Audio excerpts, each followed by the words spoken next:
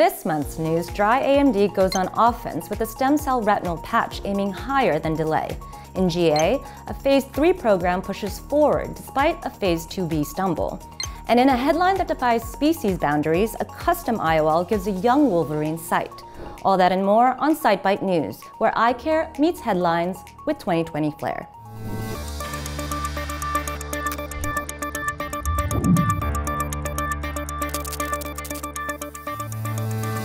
Dry AMD is usually a game of delay, but USC is playing offense. Researchers have launched a Phase IIb trial of a stem cell-derived RPE patch designed to replace damaged cells, not just slow the loss.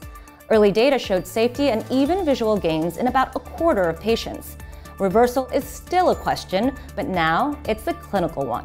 Sticking with dry AMD, missing a primary endpoint isn't always game over in GA drug development. Aviceda's AVD104 came up short on lesion growth in Phase IIb, but showed something harder to ignore: functional vision gains. With BCVA improvements and low neovascular conversion, the company is pushing ahead into Phase III. In GA, anatomy still matters, but function may be stealing the spotlight. And from GA to inherited retinal diseases, Stargardt finally has a plot twist. Belite Bio's oral therapy Tinlarebant hit its primary endpoint in the Phase III Dragon trial, slowing lesion growth by 36% in adolescents. It's the first Stargardt Phase III win, and a rare one at that. With no approved treatments on the board, this could be the beginning of a very different story. Now, a story that zooms out from trials to real-world impact. A reminder that vision health doesn't stop at the exam room.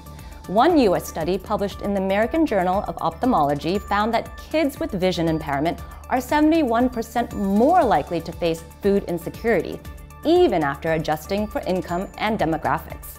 The takeaway?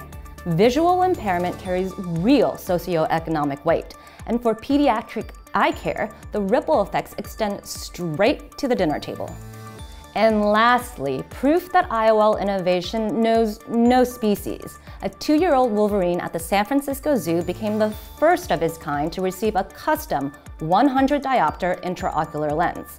With no off-the-shelf optics for Wolverines, experts from UC Davis, Ohio State University, and lens maker Vision engineered one from scratch and restored functional vision, thanks to some good old cross-disciplinary collaboration and some fierce refractive planning. I'm Diana Jung, and that's a wrap for this edition of SightByte News. Stay sharp, stay focused, and stay in the loop with more eye-popping updates on Mice TV.